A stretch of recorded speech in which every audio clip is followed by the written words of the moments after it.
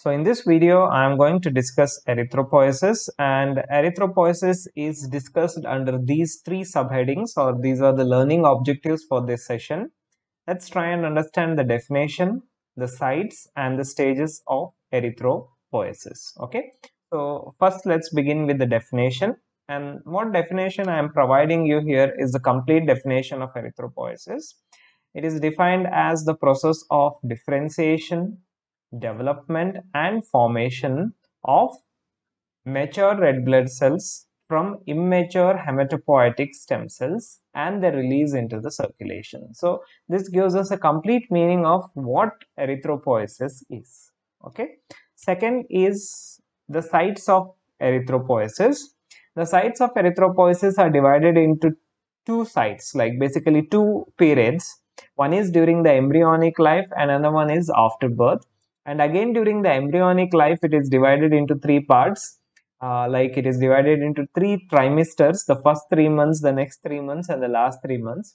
So during the first 3 months of the embryonic life, the erythropoiesis basically takes place in the mesoderm of the yolk sac. That's why this stage where erythropoiesis is taking place is also called as the mesoblastic stage. Remember, these are not stages, these are the sites, and this is the only site of erythropoiesis wherein it is taking place intravascular. That means inside the blood vessel. From the 4th to 6th months, erythropoiesis majority is going to occur in the liver with little contribution from the spleen. That's why this is also called as the hepatic stage. And in the last 3 months, that is 7th, 8th and 9th month, the erythropoiesis shifts exclusively into the bone marrow, and this is called as the medullary stage. Now let's see what's going to happen after the birth of the baby. After the birth, till the age of 18 to 20 years, erythropoiesis is going to occur in bone marrow of all the bones. But after 18 to 20 years, erythropoiesis shifts only to the marrow of the membranous bones. So what are these membranous bones? Few examples of membranous bones are our vertebrae, the sternum, the ribs, the pelvis and the skull. Not only there, erythropoiesis also occurs in the ends of the long bones like the femur, humerus and the tibia. Okay, so these are the sites of erythropoiesis in the adult.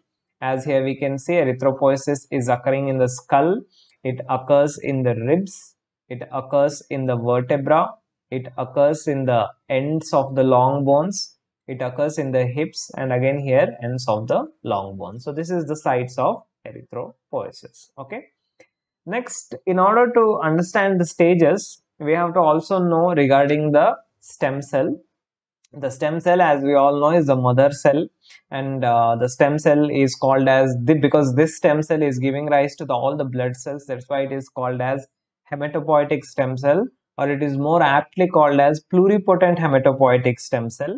Why? What's the meaning of pluripotent? Pluripotent means because the stem cell is able, or it is capable of giving rise to so many different types of cells. That's why it is called as pluripotent hematopoietic stem cell. Now this stem cell has got two important properties.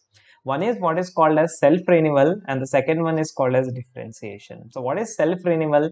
When a stem cell renews itself into one more stem cell, or it forms one more stem cell, that is called as self-renewal. But when a stem cell becomes some other cell, that process is called as differentiation. Of course, the stem cell is going to become some other cell, but why a stem cell has to renew itself and get converted into a stem cell? Because the number of stem cells in the bone marrow is limited. And now imagine if all the stem cells get converted into some other cell, that is, they undergo the process of differentiation, then no stem cell will be left in the bone marrow for further conversion. So this process of self-renewal is occurring so as to maintain the stock of the stem cell in the bone marrow. So remember, stem cell is having two important properties. One is called as self-renewal, another one is called as differentiation. Okay, now let's start with the stages. And whenever we are describing the stages, always we are supposed to write pluripotent hematopoietic stem cell as the first stage, because this is a mother cell. Now this pluripotent hematopoietic stem cell is going to renew itself into one more pluripotent hematopoietic stem cell. This I have already explained. And further, the pluripotent hematopoietic stem cell is going to get differentiated into two more varieties of stem cells. Okay, one is called as a lymphoid stem cell. Okay, and this lymphoid stem cell is going to get differentiated further into lymphocytes. And we have two types of lymphocytes, the T lymphocyte and the B lymphocyte. Okay, one more stem cell is what is called as myeloid stem. Okay, and this myeloid stem cell is next going to get differentiated into groups of cells. Okay, now these groups of cells are also called as the colonies of cells, and these colonies of cells, more or less, they are going to give rise to only one type of cell. So let's say there is a colony or a group of cell which are going to give rise only to the RBCs. Those are called as colony forming unit E. So that means E here stands for erythrocytes. Similarly, there is a group or a colony of cells which is going to give rise to granulocytes and monocytes. Now that colony is called as colony forming unit G and M. And then there is a third colony which is called as colony forming unit M, wherein M here stands for megakaryocytes. And this is the one which is giving rise to platelets. That means myeloid stem cell has the ability to give rise to erythrocytes. It has the ability to differentiate itself into granulocytes and the monocytes and also the platelets. Okay. Now this colony forming unit E is next going to give rise to a series of cells which are called as the precursor cells. Okay, which are called as the precursor cells, and these precursor cells are ultimately going to differentiate into a mature red blood cells. Okay, few books also refer these colony forming units as progenitor cells. They are also called as the progenitor cells. So when we are writing regarding the precursor cell, we have to write 5 points in each of these precursor cells. Never forget this point. So what are these 5 points? These are, we should write regarding the size of the cell. We should write regarding the characteristic features of the cytoplasm. We should write regarding the changes which are occurring in the nucleus. We should write regarding the hemoglobin, which is the stage where hemoglobin has appeared, which is the stage where hemoglobin concentration has increased, and we should also write regarding the mitosis. So remember, we are supposed to touch all the 5 points in each of the stages of this precursor stage of the erythropoiesis. Okay, now let's start with the first stage. This is called as the pronormoblast. Okay, this is the earliest recognizable precursor, and each of this pronormoblast has the capacity to give rise to 8 to 32 RBCs. Now just by looking at the diagram here, we can say that nucleus is fairly big and it is occupying majority of the cell, and then we are having a bluish looking cytoplasm, and the cytoplasm is very less. There is a thin rim of cytoplasm surrounding the nucleus, and the nucleus is also having nucleolus. It is having nucleolus. These are the things I can see in the diagram. So what are the 5 points that we are supposed to touch? The size of the cell. So what is the size of the cell? Here the size ranges from 12 to 20 micrometers in diameter. Second thing is the nucleus. Nucleus is large and it is bluish or purplish in color. Third thing is cytoplasm. The cytoplasm is basophilic, bluish, and it is scanty. Fourth thing is mitosis. This cell is actively mitotic. That's why I said that each cell has the capacity to produce 8 to 32 RBCs. And do we have hemoglobin here? No, hemoglobin is totally absent. So have we touched the 5 points? Yes, we have understood the size, the nucleus, cytoplasm, the characteristics of cytoplasm, mitosis, and hemoglobin. And one more thing which we can see here is it is also having one or more nucleoli.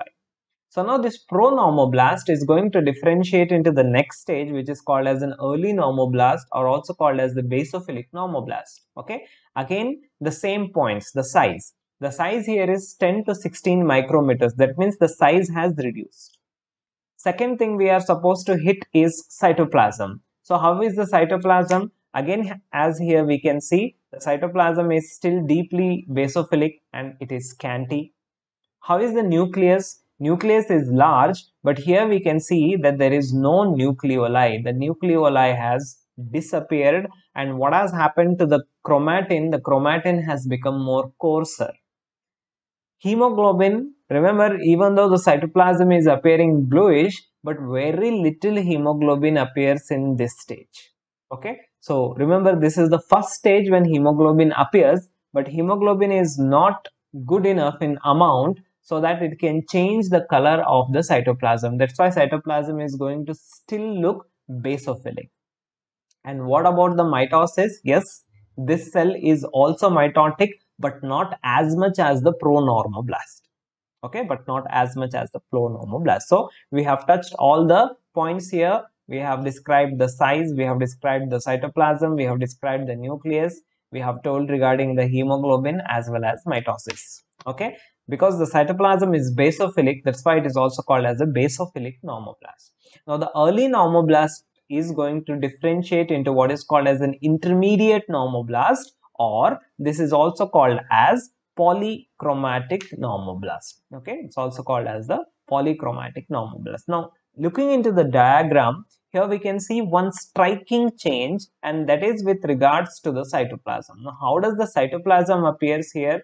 The cytoplasm is grayish. The cytoplasm is grayish. Let's try and understand as to why the cytoplasm is grayish here. Okay, coming to the first point, the size 10 to 12 micrometers. So what we are seeing here is that as and when the stages are differentiating and we are coming nearer to the mature cell, the size of the cell is going to decrease. Second, let's see regarding the nucleus. Nucleus has become much more smaller, condensed and coarser. Third thing is regarding the hemoglobin. Here sufficient hemoglobin has appeared. Now because sufficient hemoglobin has appeared, the cytoplasm is, that's why, looking grayish. The reason is because the cytoplasm here is containing a mixture of basophilic RNA and acidophilic hemoglobin. That's why the cytoplasm is, appearing grayish, and that's why this cell is also called as polychromatic. That is, we are having more than two colors which are mixing up and they are giving rise to a grayish color looking cytoplasm. Okay, next point is mitosis. Remember, the mitosis has become very sluggish, and this is the last stage which is capable of mitosis. So size is done, nucleus is done, hemoglobin is done, cytoplasm is done, and mitosis is done. Now this intermediate or the polychromatic normoblast is going to differentiate into the stage which is called as a late normoblast, or it is also called as the orthochromatic erythroblast or normoblast. So by looking at the diagram here, this is that stage. Here we can see that the cytoplasm has become completely acidophilic or pinkish. That means very good amount of hemoglobin is synthesized. Second thing is with regards to the nucleus. Here we can see the nucleus has become much more smaller in size. It is much more condensed, and almost the nucleus is at the stage of being thrown out of the cell. Or I can also say that the nucleus is not centrally placed. This is how the position of the nucleus should have been. What has happened is it has been pushed to the periphery. Okay, so let's see the features. The size has reduced further. It has become 8 to 10 micrometers in diameter.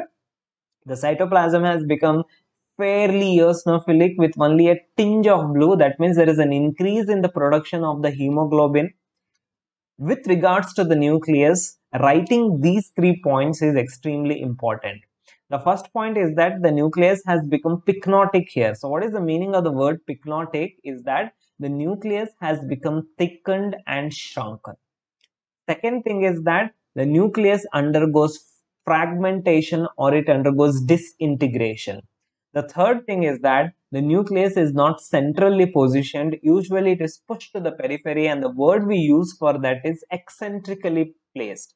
Or in few stages, it will be also partially extruded out of the cell.